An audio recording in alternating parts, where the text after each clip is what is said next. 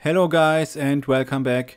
In this video I'm going to install the new FLEX firmware on my FrSky R9M module and my R9 receivers as well. And at the end of this video I'm also going to do a test flight. For using the FLEX firmware you have to make sure that you have updated your Taranis to OpenTX 2.2.3.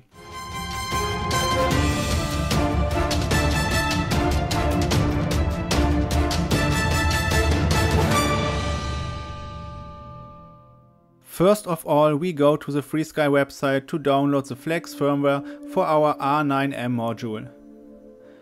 Then we also need to download the FLEX firmware for our receiver. I'm having the R9MM and the R9 mini receiver. Both receivers are using the same firmware, so I only need to download the firmware from one of those receivers. After downloading the firmware, we can unpack the zip files and then we can copy the files to our Taranis. For this I'm switching on my Taranis while I'm pressing the two trim switches inwards. After that we can connect the Taranis to the computer. Now we have to copy the right firmware file for our R9 module to the firmware folder on the SD card of our Taranis. We also need the firmware for the receiver. Here I'm not using the FPOD firmware, I will stay with the S-Bus version. If that is done, we can disconnect the Taranis from the computer. In the next step we are going to flash the R9 module. For this we are long pressing the menu button to enter the radio setup. Then we page over to the SD card. There we have to select the firmware for the R9M module. With long pressing enter we can select Flash External Device. While the module is flashing, I'm going to show you how I want to update my receivers. I'm not using the FPOD firmware and so I have not connected the FPOD wire to my FC. I even have powered my receiver over the receiver power pads on my flight controller, so I can't use the pass-through update function at all. So for simply updating my receivers, I have built an update wire and I have also soldered a small connector to my receivers on both of my quads.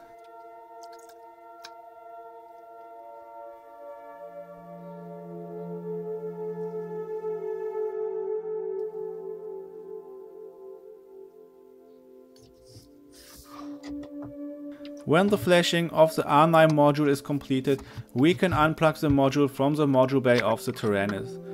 And then we can connect the update wire to the back of the Taranis and the receiver as well. After that we switch on the Taranis and we can flash the receiver firmware. Now I'm just showing you the flashing in fast forward. It's getting time to go out to the field for a test flight. If you need more detailed information about flashing the receivers, take a look at my other videos about it. Don't forget to rebind your receiver after flashing a new firmware.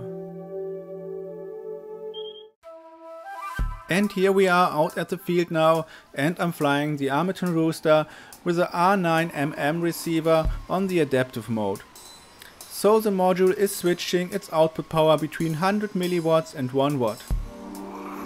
After this flight I will also do a test flight with my other quad to test the redundancy function.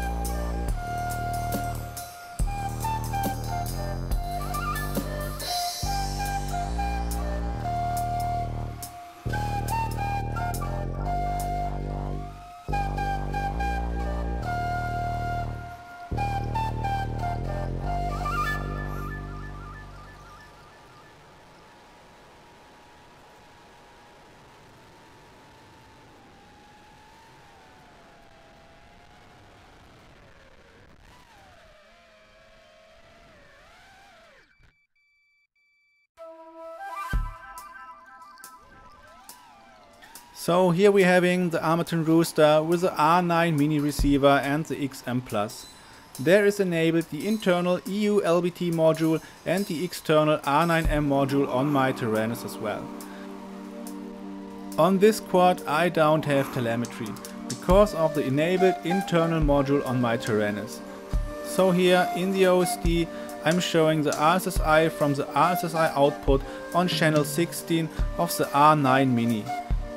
I have changed the scaling of the RSSI to get a more realistic value. So that's it. The new FLEX firmware was working pretty reliable on my first test flights. Enjoy the rest of the flight, thank you for watching and see you on my next video.